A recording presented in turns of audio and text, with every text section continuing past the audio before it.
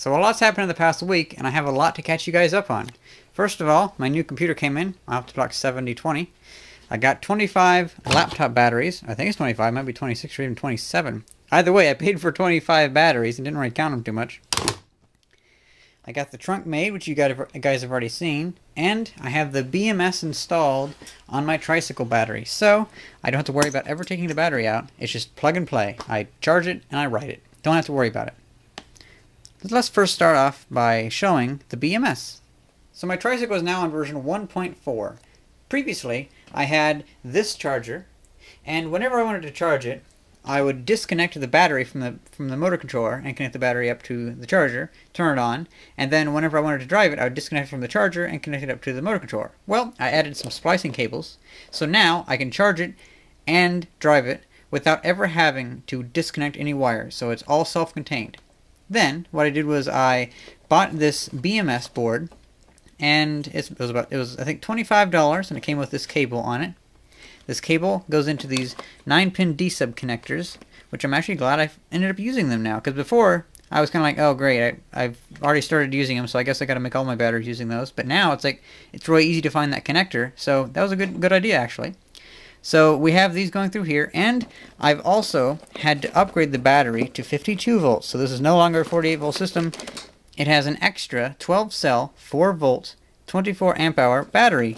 So it brings the voltage up to 52 volts, and it's actually a little bit noticeable. I have an extra like 2 miles an hour on my top speed. It goes up to like 37 or 39 miles an hour now. That's under no load, like if I just pick up the front. Now I've had a lot of issues with this BMS because it doesn't bring all the voltages up to 4.2 or even 4.1. Like the middle one goes to 4.09. Some of the later ones down here always goes to 3.98. So, oh well. The people I bought it from were actually extremely nice and are sending me out another one. So we'll see if that goes okay. If not, it's fine like it is. It's not balanced, but it's consistently going to the same state of not being balanced. So it will keep the batteries getting from too unbalanced to where it like blows up or anything. It's just these won't be fully balanced. But that's fine with me. At least they all go out to the same values it picks, even if they're wrong. I'm thinking the reason for that is because there's like a bunch of resistors on here. I think maybe they're just so out of whack that they are messing up the internal voltage sensing. But yeah, it's a very simple system now, and it's so much easier. I don't have to worry about the batteries. I just plug this in when I get to work, and I plug it in when I get here, and the light turns red when it's charging, turns green when it's not charging. And just FYI, this is the charger that came with the hub motor kit, the cheap 2.5 amp 59 volt charger. So I'm actually end up using that after all. I am kind of sad that I didn't get to use this one though, because I was hoping to have this old meter and this old ceramic resistor on here, but I can find another use for that. This is a nice power supply. Later on, I'm going to want to mount my trunk to my tricycle, and that'll be pretty simple. Then I'm going to be wanting to make a range extender. I have kind of ditched my previous idea that I had for different drive modules. What I was wanting to do before was I was wanting to have some kind of like bay where I could have a battery and I could pop it in, and I could have multiple bays, so I could drive with only one battery, but every battery that I added would give me like an extra 30 miles of range. And I would just slowly keep making more of those batteries so I could build it up. Unfortunately though, it's a little bit difficult to do that, and I'd have to sacrifice space in my tricycle trunk area. So what I decided to do is I'm going to keep using this battery as my commuter battery. So I'll always have this battery connected, and I'll be making like a box that'll go in here to hold the battery along here and the motor controller. Now, whenever I want to go really far, I'll have a bigger battery that I'll drop into the trunk. That'll be my range extender, and that's what this is going to start being. All these batteries here. I paid $3 a battery. I got them from Weird Stuff Warehouse. They just have a skid full of these. And yeah, I hope I get at least like 30 or 40 good cells from that. But either way, it's a good deal. I also got some other stuff. I got a new pair of military combat boots. These are pretty much exactly like my other pair that my grandfather gave me. They were made in 1992. These are probably made around the same time. And they fit wonderfully. This will probably last me another 15 years or so. So now I have two pairs. The older pair are getting a little bit old, but these ones will last me quite a bit longer. It was definitely worth the $30 I paid for it on eBay. Also, today I ran to Halted Electronics again. I picked up these for $1. Picked up this for 75 cents, a little LED display. And I finally found some rainbow ribbon cable. It was like $2 for this, 4 feet of it. Yeah, it's amazing, isn't that? It's such a tasty color. I love that. So this trunk will be mod 1.5. And these batteries will probably be mod 1.6 for my electric tricycle. And I want to try to get some rear view mirrors on there pretty soon, because I can definitely use them for looking behind me. But now let's get on to testing out the Optiplex 7020.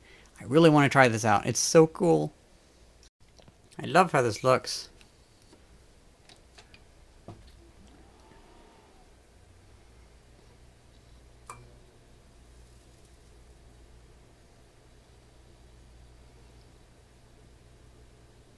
And nice, it came with Windows 7.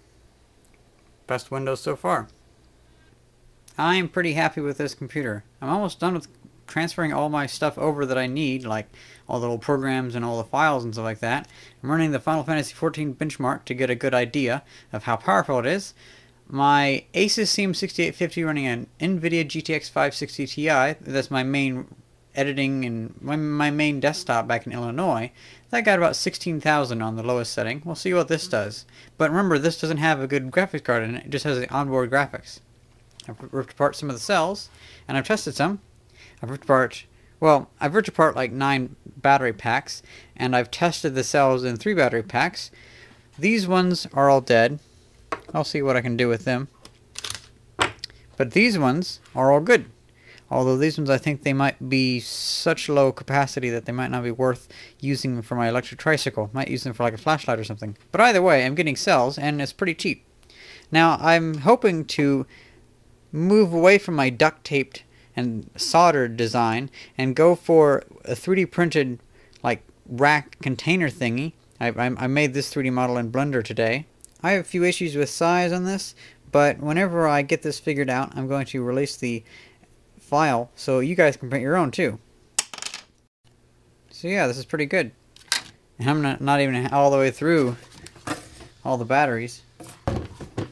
Oh, get the results. 6,164. That's not bad at all. And normally I would go with an LCD screen, but CRT monitors, they have the lowest latency of compared to most LCDs, because it's just so fast to get the video from there to here.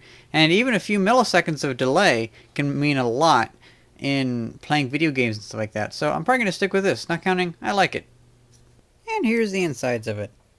So we have a PCIe slot, so I can hook up a nice short graphics card. That'll be pretty good, because even with my Optiplex 320, I have a sizable thing, NVIDIA 400, an NVIDIA GTX 400 something. I don't know. It has like a 500 megabytes of RAM. It's pretty good. I have a nice i7 processor in there. We have a 500 gigabyte hard drive, and we have the CD drive. Unfortunately, I was kind of disappointed in this. They don't have a full SATA power connector. They have a full SATA cable going to the CD, but not a full SATA power connector. So what that means is I can't readily hook up my SSD as a secondary drive. Because usually I don't have any use for a CD drive most of the time, so I can just disconnect it, have my SSD sitting in here, and connect up the SSD as a secondary drive. But with this power cable, I can't do that. So temporarily, I'm going to reallocate 4 gigabytes of RAM as a RAM drive. And it'll actually be much faster than an SSD anyway. A RAM drive basically turns whatever amount of size of the RAM that you want into an actual drive that you can use. So I can save files on it, at least temporarily, and then it can back up the files onto the hard drive before I shut down the computer.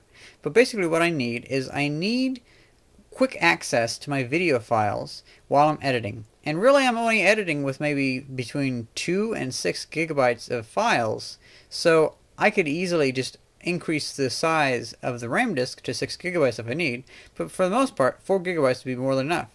And this comes with 8 gigabytes of RAM, so I have 2 to 4 gigabytes left over depending on how big I make the RAM disk.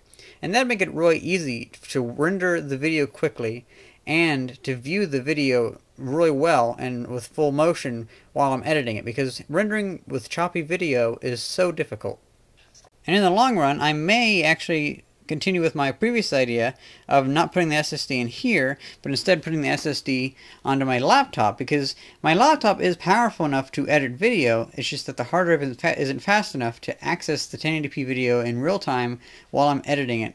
So that makes it kind of difficult. But if I put the SSD in there, it'll work pretty good.